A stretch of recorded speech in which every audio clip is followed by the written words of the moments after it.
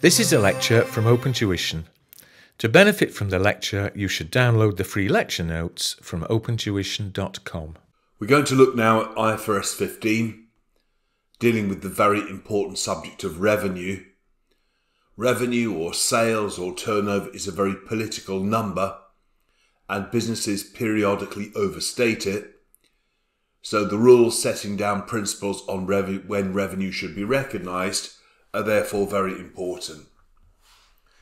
And it comes back to very basic things. So, for example, if an airline collects some money from a customer, and maybe the customer is due to fly 3 months later, when does the airline book the revenue? Do they book the revenue when actually they get the money or when the flight takes place? And the answer, of course, is at the time of performance, when the flight takes place. Does it make any difference if the flight is non-cancelable, so the customers lost their money? And the answer basically is no. It makes no difference whatsoever in almost all cases. So you book the revenue at the time of performance. That's the big message. IFRS 15 introduced a 5-stage model for revenue recognition, which you will have met when you studied financial reporting. So step 1, determine whether there is a contract. Step 2, decide what the obligations are under that contract. Step 3, understand what the price is.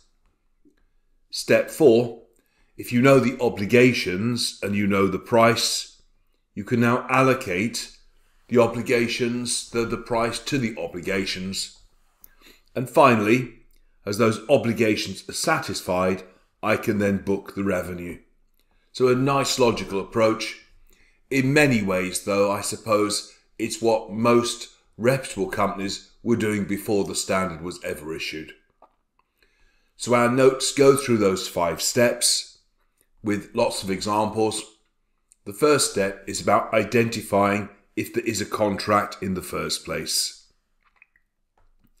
Well, that goes back to your study of contract law in contract. So essentially there's a contract, of course, if the two parties have agreed to enter into contract, but that does not normally need to be in writing, but they need to have approved the contract. And the key thing is that there's going to be a contract if you will probably get paid. You might say that you wouldn't enter a contract if you wouldn't probably get paid. I know, I wouldn't either. But if the question says they probably won't get paid, well, just, lie down and take it and effectively say, well, if they probably won't get paid, this is not a contract. At the end of the day, it's like some kind of gift, if you like. So step 1 is identify the contract. Step 2 is then to identify the obligations under the contract. These are the things that could be separately sold. So I know that in a fast food restaurant, if you're buying burger, fries and drink, that there's a package price, isn't there, for the burger, fries and drink, which is less than the separate price of burger, fries and drink. You can actually buy the burger without the fries or the drink without anything else and so on. Those are our performance obligations. So they are things which are distinct, and the key thing about them is look for things that could be sold alone. Then if they could be sold alone, then they need to be accounted for separately. Now, usually in scenarios, I don't think that's going to cause any real problem. But pause the tape for a minute and have a read of Livertech.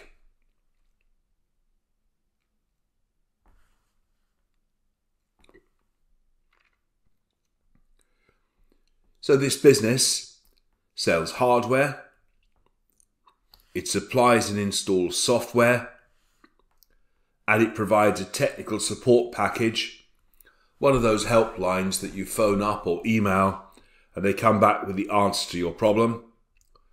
So they sell them separately. In addition, you can buy them, a very common word is as a bundle. I think that's what games shops tend to say, buy this bundle of games. So there are effectively a series of separate performance obligations, and therefore they should be accounted for separately.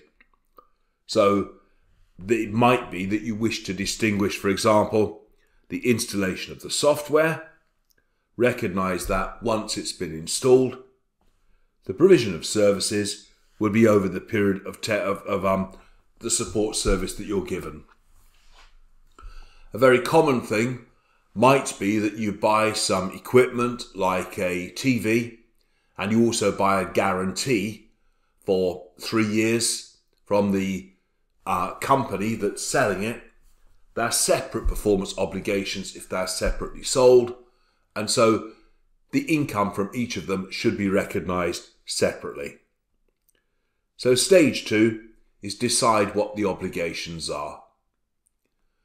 Stage 3 is sort out the price, and essentially, of course, the price, what you're really trying to do is to simply say, what is it that I'm most likely to receive?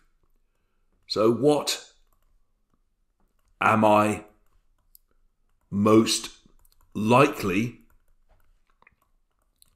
to receive? Because it could be that the customer might get a volume rebate or something like that. So how likely is it that the rebate will be payable? Take that account. Lots of judgment, of course, but use your common sense to assess what you're most likely to be paid. Think about sometimes consideration might vary, depending again on the volume of stuff that people are buying. So what's the most likely amount of goods that I'm planning to sell?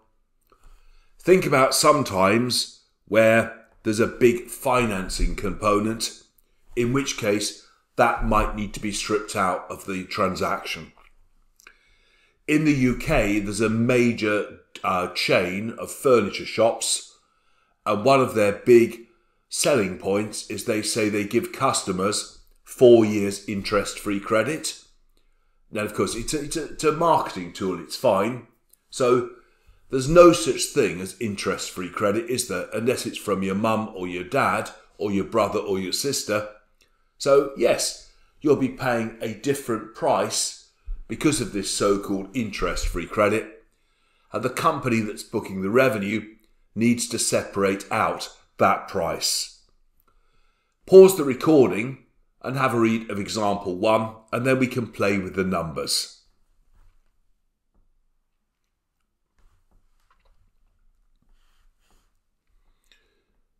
So this company sells the car for 10,000.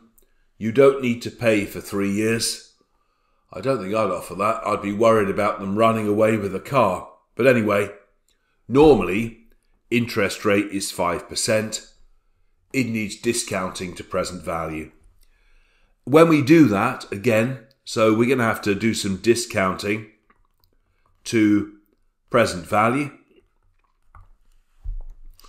So we need to do that to measure the consideration really at much more of a fair value. So we'll see how that works over the 3 years of the contract. If you went to that particular seller and said, I want to pay cash today, would you pay the same price? I'm sure you wouldn't. You'd pay a lower price, essentially. So we're just saying, separate out the streams of income.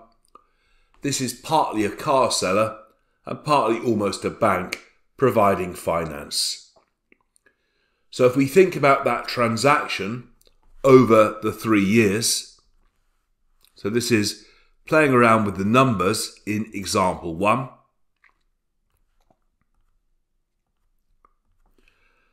Time 0 is going to be the date of sale when the customer collects the car. Time 1 is 1 year later. Time 2, 1 year later. Time 3, 1 year later. So we're doing more here than the requirement says, but just to think around this transaction. So in the balance sheet, there'll be a soft P, So a receivable right until time 3. In the profit and loss, the first thing is you will get the revenue from the sale of the car. Discount that in the first year. So I think this was $10,000. It is a 3-year arrangement, normal interest rates, 5%. So 10,000, 5%, 3 years. So I would book revenue on the actual transfer of the car. If I round, I think that comes out as 8638 with a corresponding receivable. That's the date, again, when the car is delivered from the customer to the customer. So this is when the car is given to the customer. Now, over the next 3 years, that so-called discount will unwind. So we will therefore get finance income. So 1 year later, we can start to unwind the discount. 5% of 8638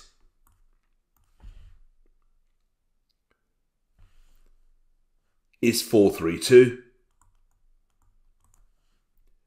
So the receivable goes up to 9070. The next year, of course, will continue compounding. 5% of 9070, 454. The receivable goes up to 9524. And finally, in the third year, 5% of 9524, 476. The receivable is 10,000. So it's beautiful. I sometimes think it's like art, isn't it? So we create a beautiful thing in the profit and loss as we show those 2 performance obligations. The 2 performance obligations are to supply a car and to give credit. I suspect that the giving of the credit, the finance income, would be shown further down the profit and loss as opposed to on the revenue line. Because I think my primary activity is I'm a car seller. Step 1, identify the contract. Step 2, identify the performance obligations. Step 3, identify the price. Step 4, if you've got a series of obligations and a single price, we now need to allocate the price to the obligations. And again, if given no other information, as it says here, use the standalone selling price of each of the products that we're offering. Pause the recording, please, and read example 2.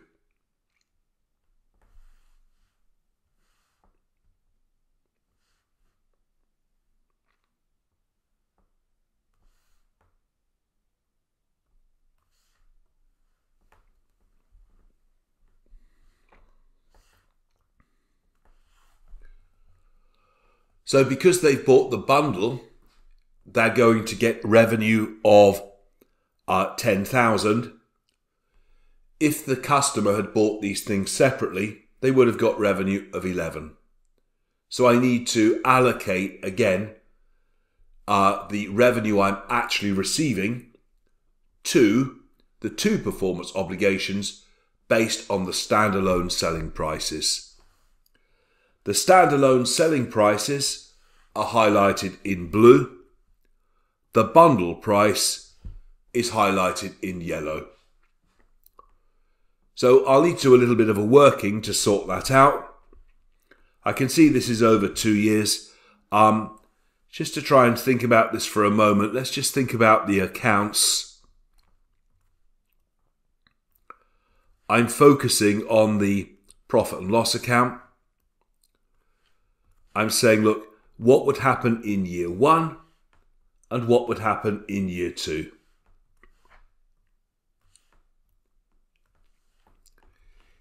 Well, there are 2 streams of revenue.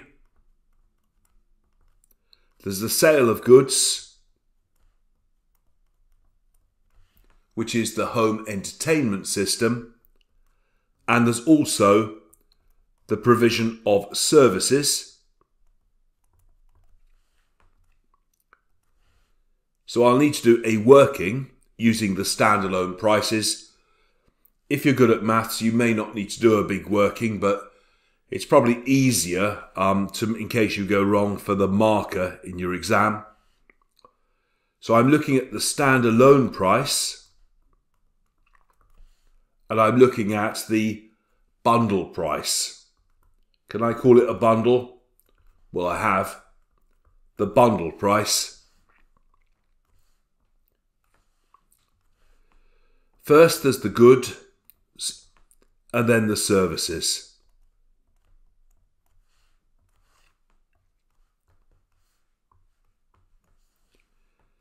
The standalone price of the goods is 9,000 and the services is 2,000.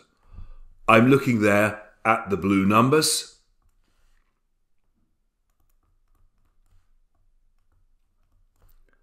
That's 11,000. The bundle price, let me highlight those in the same colour, which was blue.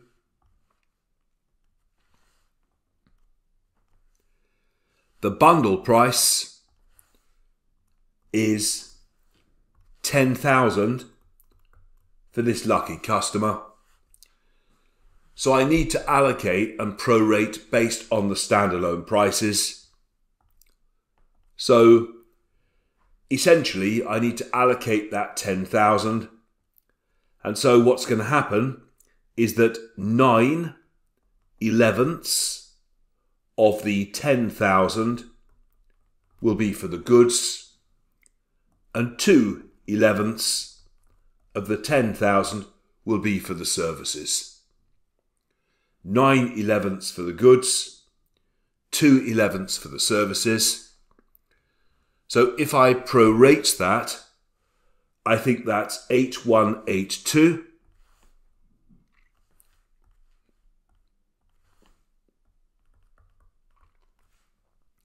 And 1818. So on the date the customer gets the goods, I will book the 8182. The services are to be provided over 2 years. So it's a 2-year maintenance package, so I'll recognise half each year. So each year, I'll recognise 1818 over 2. 1818 would be 909 in the first year and 909 in the second year.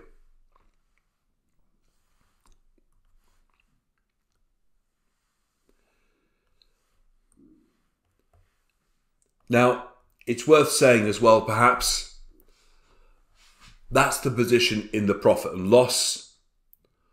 What is happening in the SOFP? Well, in this case, my assumption is the customer is paying up front. So you will have some deferred income. Historically, this has been known as deferred income. It seems to me now that the politically correct word to use, though, is contract liability. So at the end of the first year,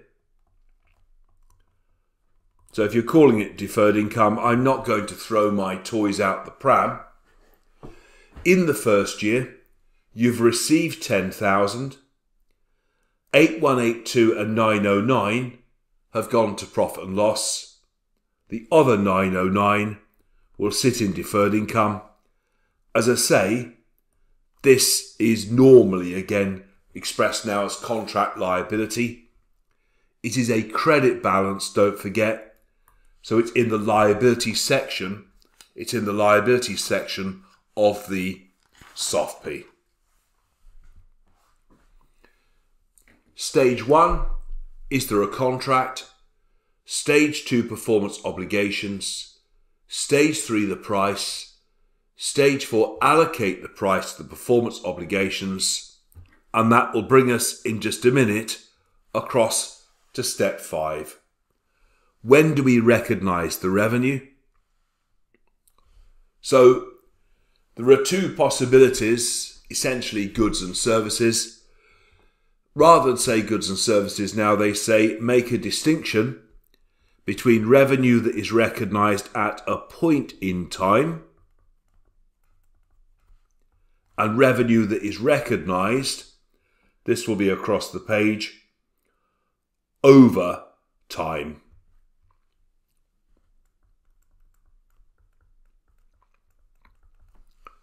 So in other words, sometimes it's appropriate to recognise at one point in time, sometimes it's appropriate to recognise over a period of time. So let's just highlight that for point in time and over a period of time. If it's a point in time, it comes back to all the words you've learned ever since you were 4 years old. Transfer of risks and rewards, transfer of control, transfer of title, who takes insurance responsibility. Those are all of the considerations that you would have in mind. So essentially, again, if it's a single point in time, transfer of title, physical possession, a very important word is transfer of control, risks and rewards of ownership. Frequently in scenarios, we might be engaged to build something for a customer, and the customer pays a deposit, but the customer doesn't really get access and control until the end of the contract, and that presumably would then be the time when you would normally consider recognising the revenue. So that is a point in time. Now let me just jump a little bit in terms of the notes. If on the other hand, it is over a period of time, then you have to think when assessing revenue, how complete the contract actually is. There are lots of different methods to do this, but principally, you could look at the amount of revenue that you've earned or the amount of the costs that you've incurred. So if you look at the amount of revenue that you've earned, it's sometimes known as the output method. If you've looked at the amount of the costs incurred, it's sometimes used as the input method. But really, they're giving very posh names to very basic concepts. So if you're doing something for a customer where you think it's appropriate to recognise the revenue over a period of time, then a common sense one is to look at the revenue approach. So consider how much work has been done to date as a percentage of the total contract revenue. So this word work certified, again, this would be something that you would find out from something like a surveyor or independent arbitrator would say, this is the value of what you've done today. Or, as I said, you could look at the costs and compare them to the total costs. All sorts of possibilities there. Now, on this page, you will see, if you look above, example 3 and example 4, there are good answers to those in the back of the notes. I'm not going to go through them because they are so similar to the one that we did in the last example. So, they work in exactly the same way, where you are simply allocating the revenue against the performance obligation. So I'm not going to go through those, but I will say a very brief word in a moment about example 5, which is some kind of building contract, and for some reason they've decided it's appropriate to recognise the revenue over time. Just looking at some of the figures that we've got there, we're told that the contract value is 45. We're told that the costs incurred are 20. The costs to complete are 12. So how much revenue should I therefore recognise?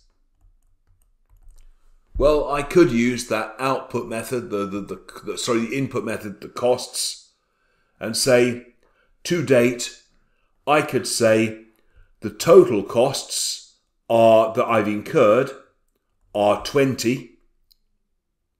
The costs to complete are 12. So I've incurred 20 to date.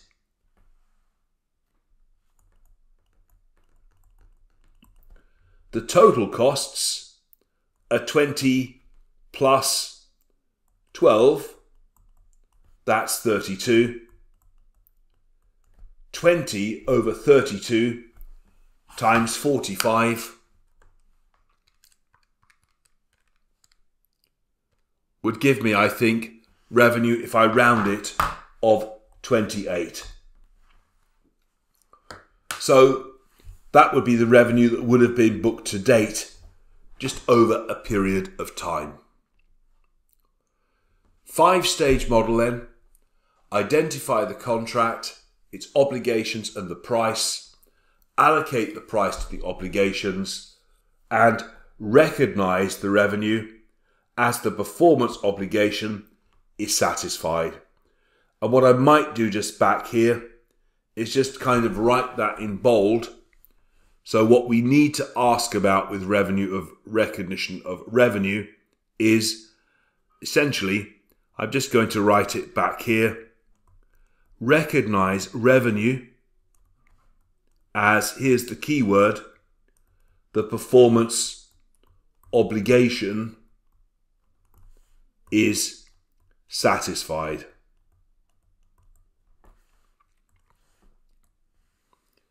So there's a review of the 5-stage revenue model.